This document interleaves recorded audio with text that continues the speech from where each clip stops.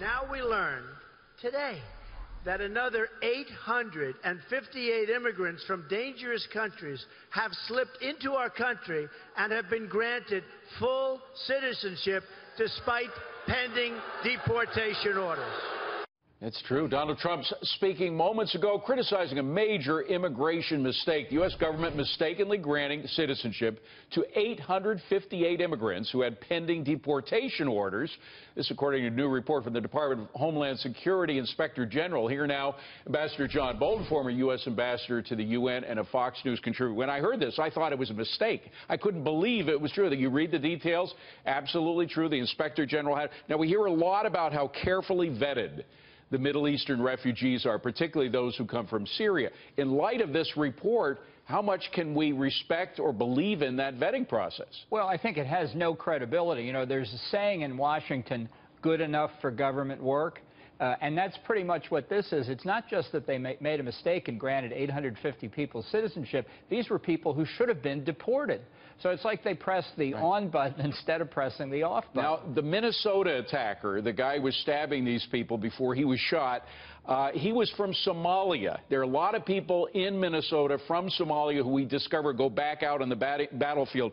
Could that be because the vetting process with the Somalians is no good?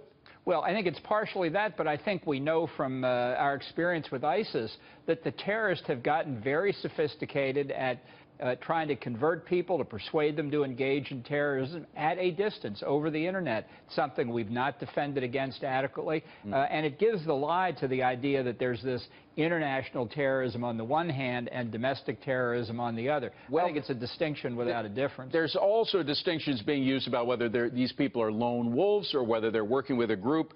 Rahami in New York is now being described as a lone wolf, which is seen as not so bad because it's not a conspiracy. Here's what Andy McCarthy had to say about this whole lone wolf thing today. He said there are no lone wolves because wolves are a part of a huge pack, a fundamentalist Islamic anti-Western movement that has millions of adherents, some percentage of which will always be willing to take up arms and kill for the cause. What do you think of that? Well, I think that's right. The terrorist threat doesn't conform to a corporate or government organization chart. It's much different from that. And I think the whole notion that there are lone wolves who sort of like spontaneous combustion, you know, one day they're normal people, the next day they're terrorists, that's just unrealistic. They're communicating over the internet, they're talking to members of their community, sometimes they're being radicalized by mullahs.